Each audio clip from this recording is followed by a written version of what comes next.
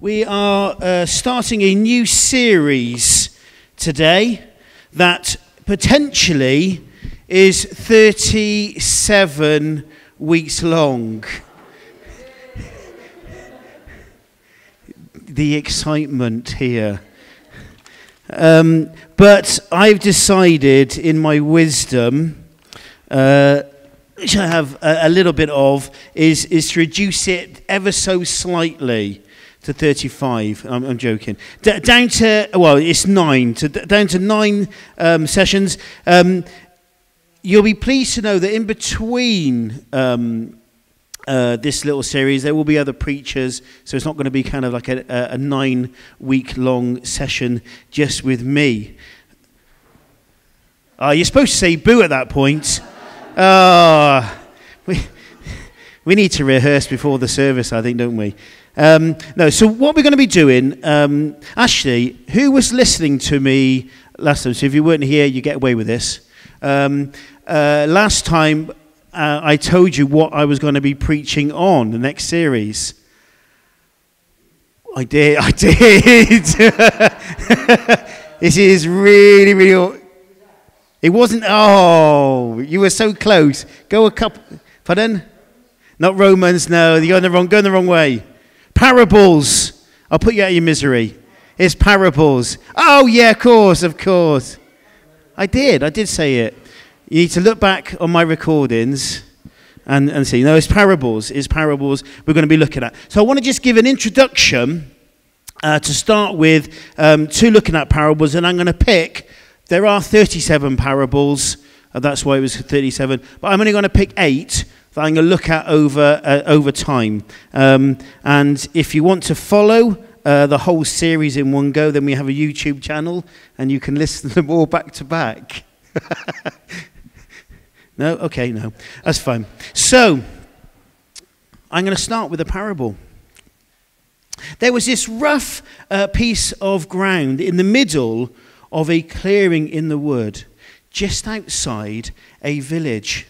A group from the village decided to make a cricket pitch on it and learn how to play.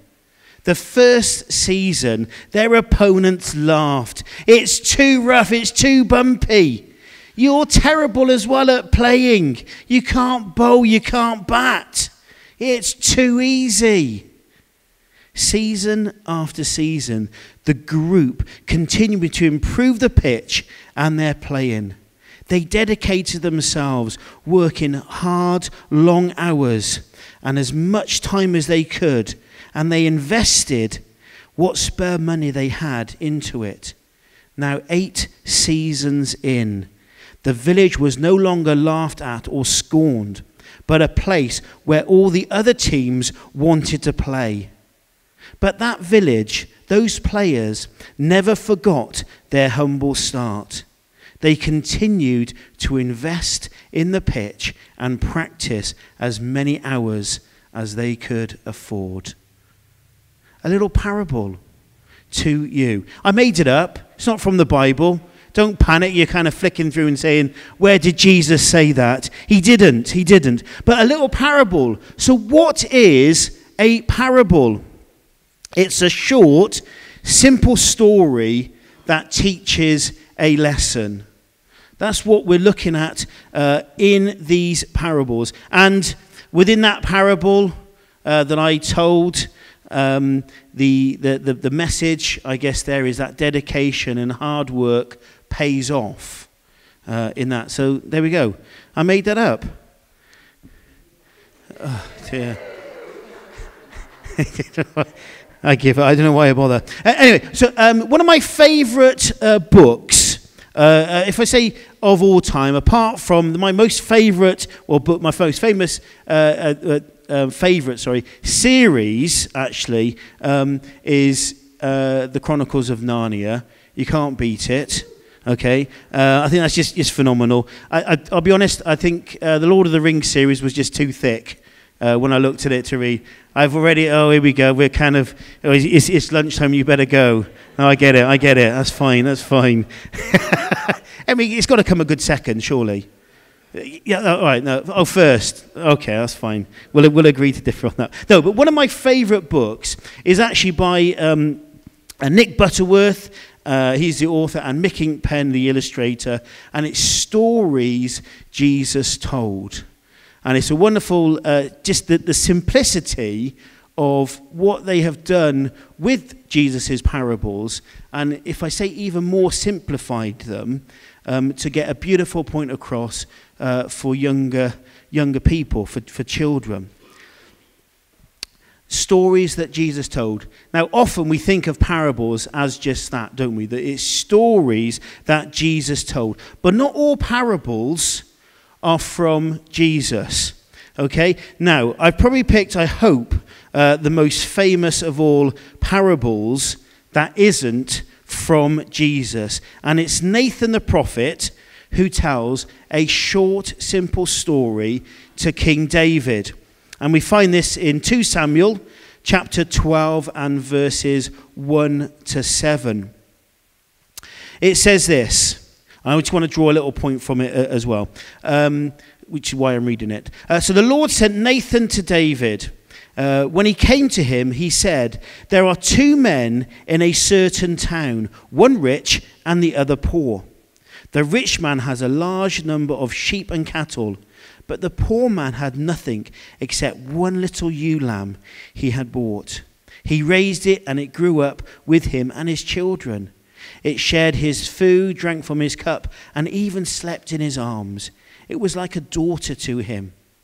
Now a traveler came to the rich man, but the rich man refrained from taking one of his own sheep or cattle to prepare a meal for the traveler who had come to him.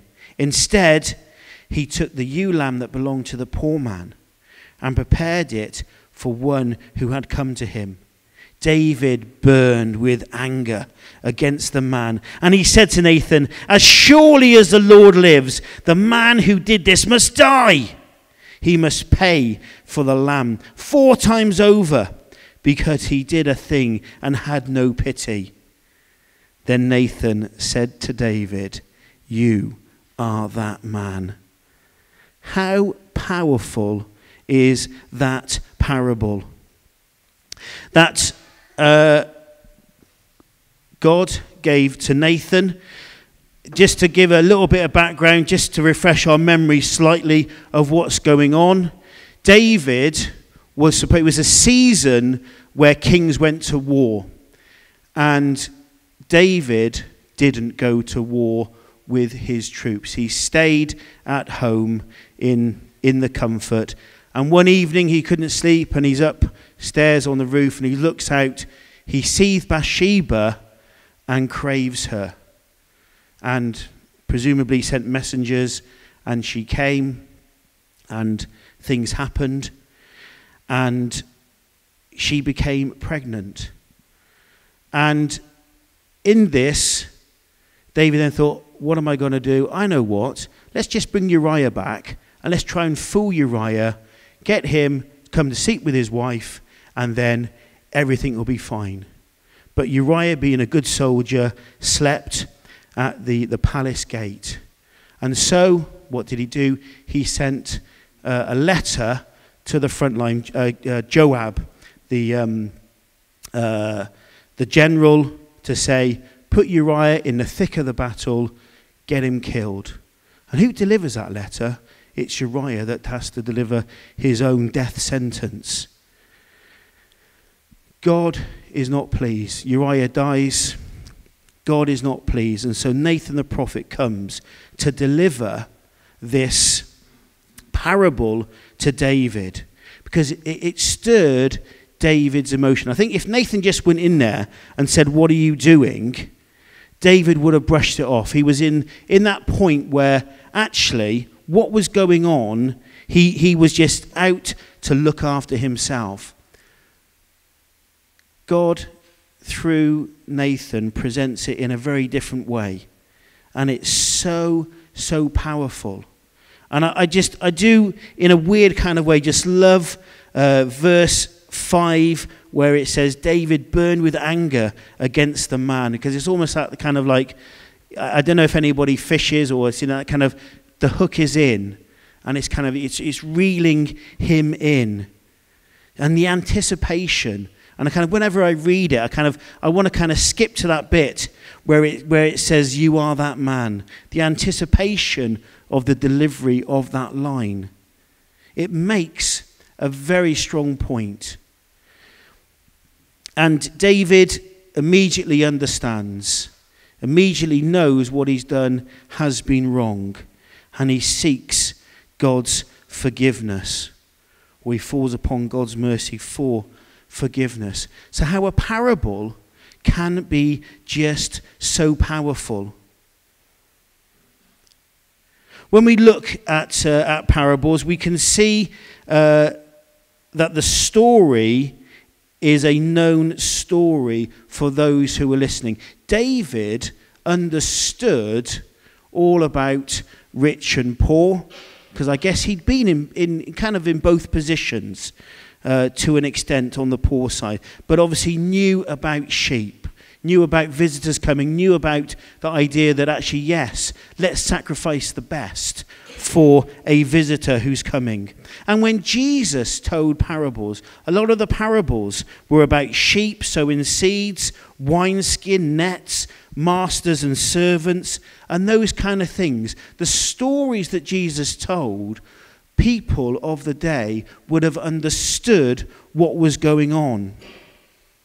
So my little parable, just because we're opposite a cricket pitch, or a cricket pitch is opposite us.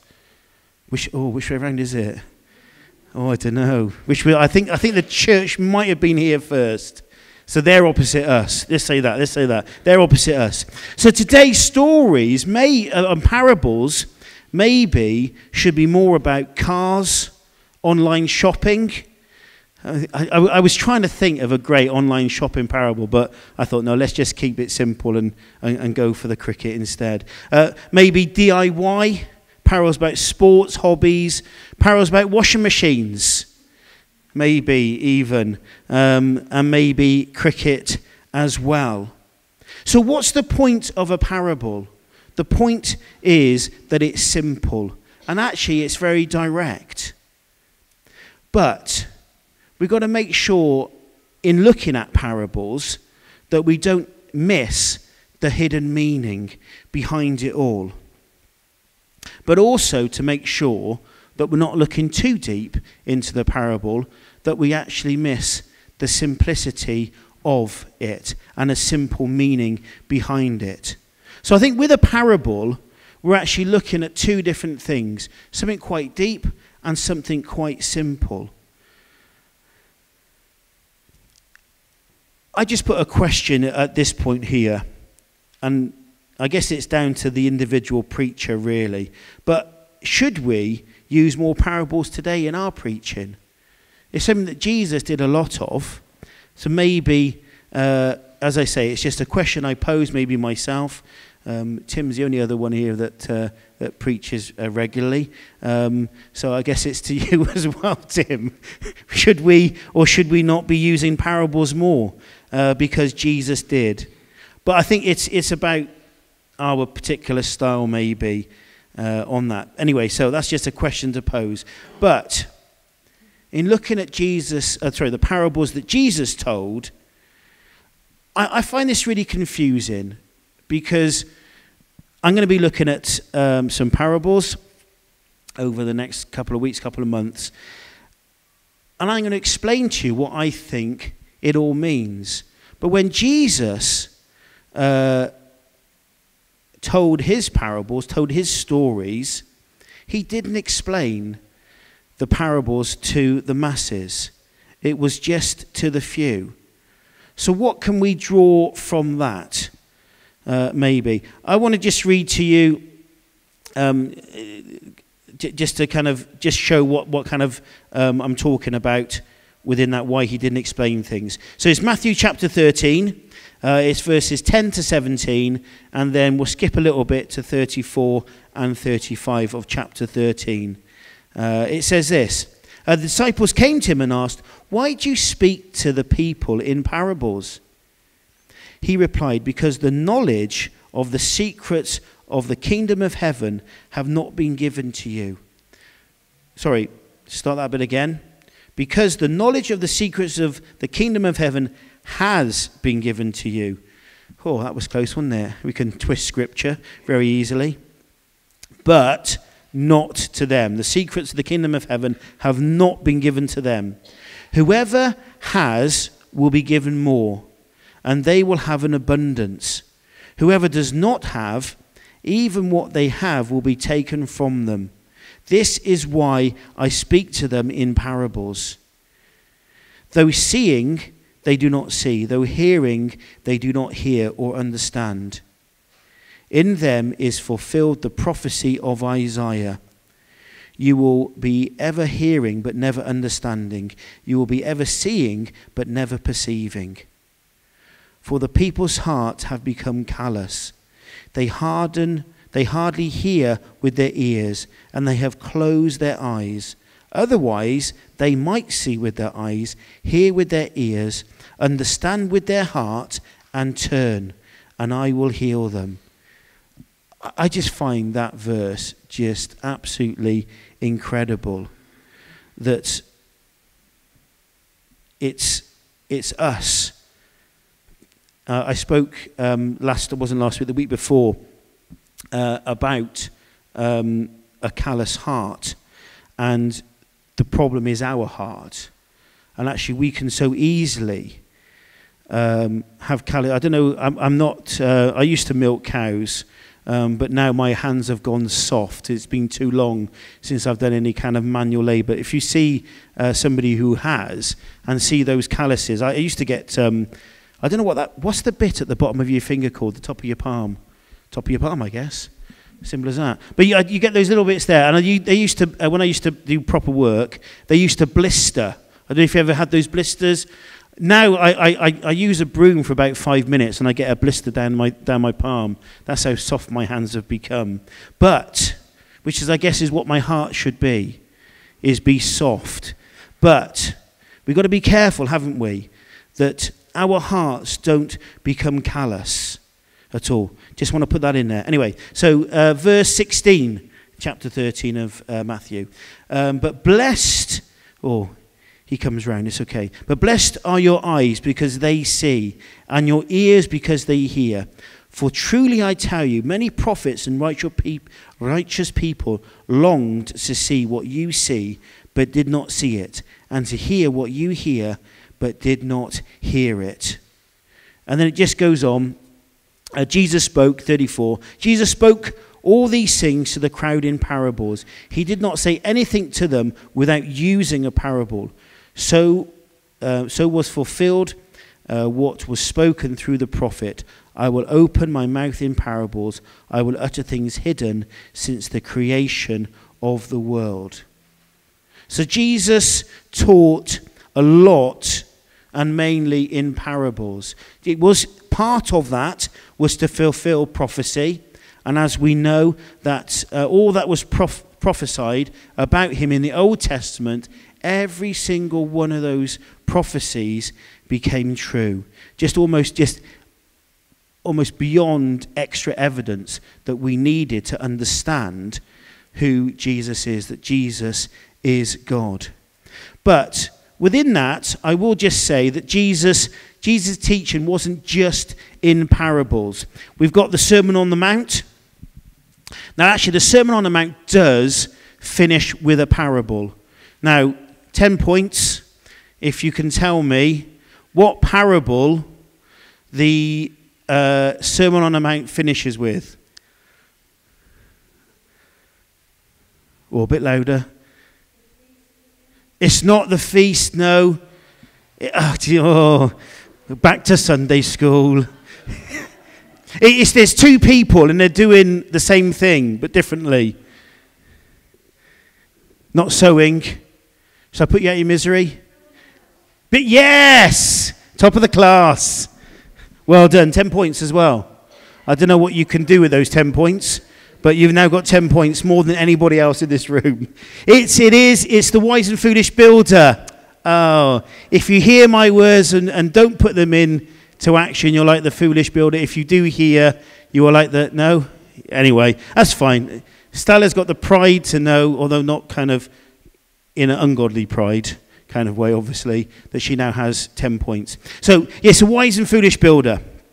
Okay, so the Sermon on the Mount, although it is quite direct, so for example, Matthew chapter 5, 43 to 47, you have heard it said, love your neighbor and hate your enemy. But I tell you, love your enemy and pray for those who persecute you, that you may be children of your Father in heaven. He causes his sun to rise on the evil and the good, and sends rain on the righteous and the unrighteous. If you love those who love you, what reward will you get? Not even the tax collectors. Are not even the tax collectors doing that? And if you greet only your own people, what are you doing more than others? Don't even pagans do that?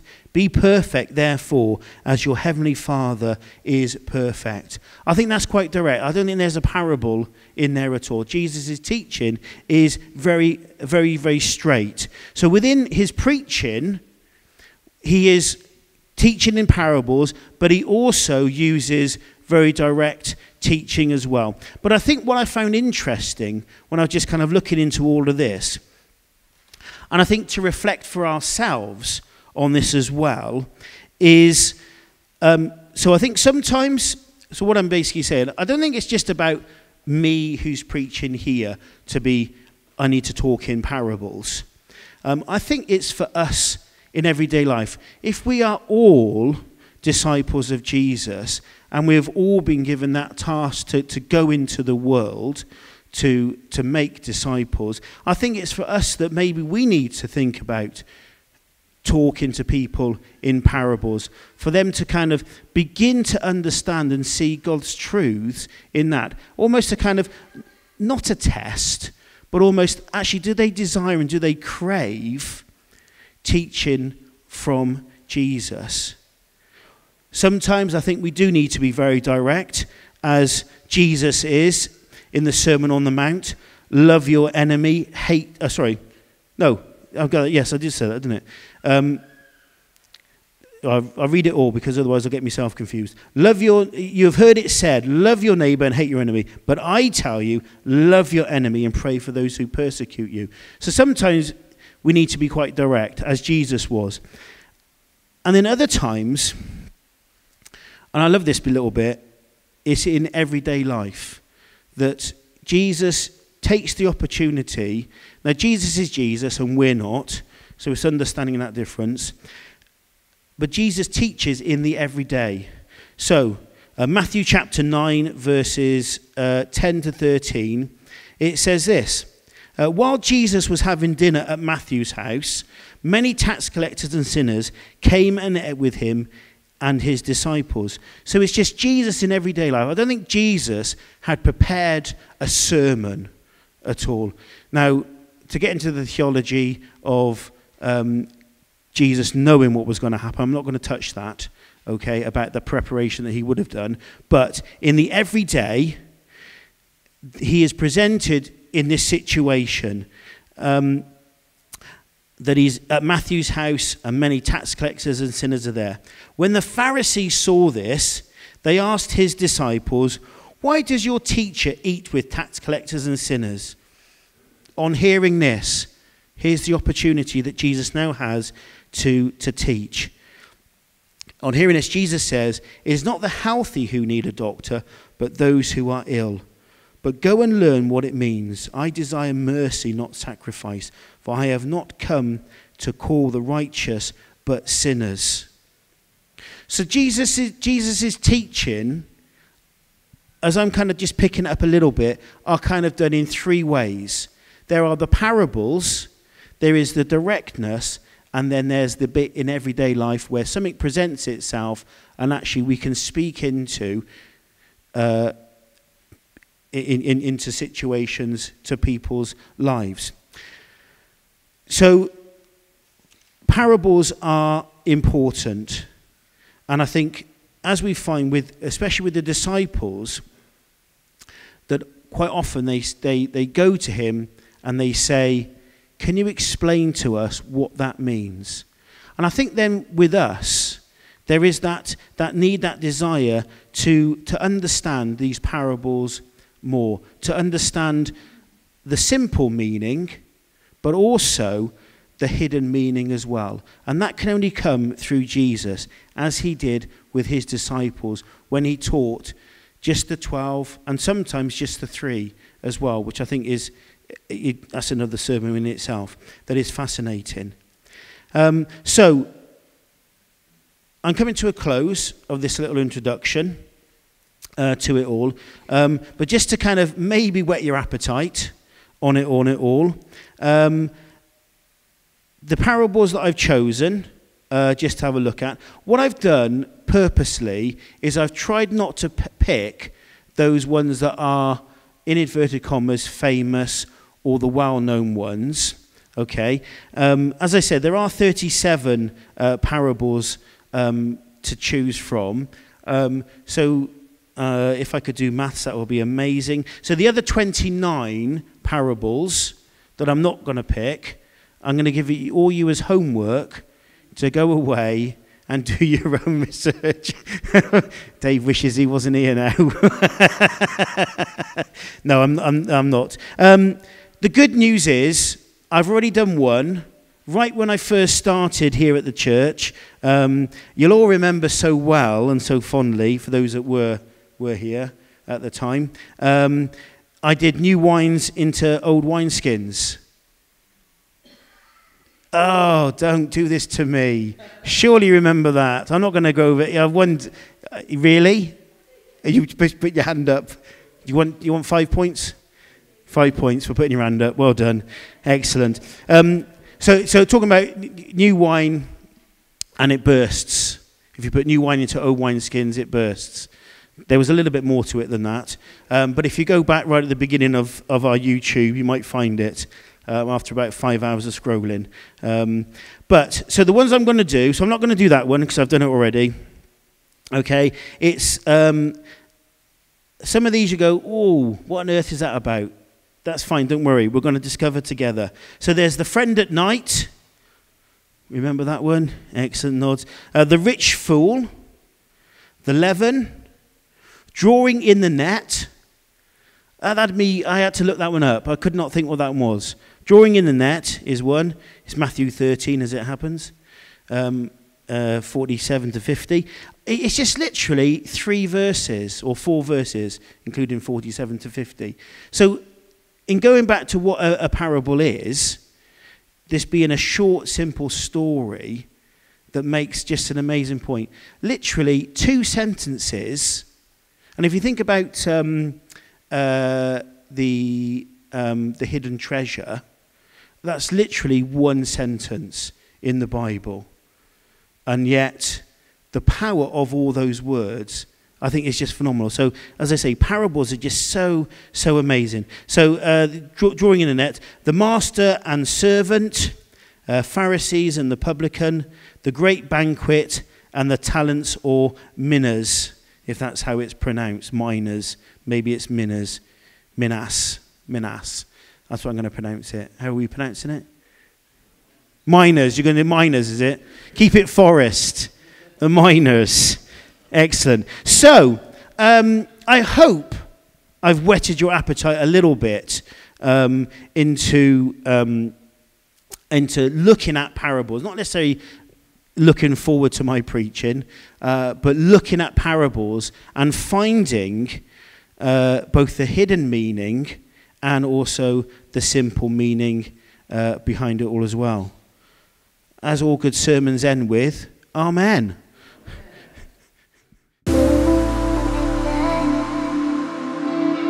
Amen.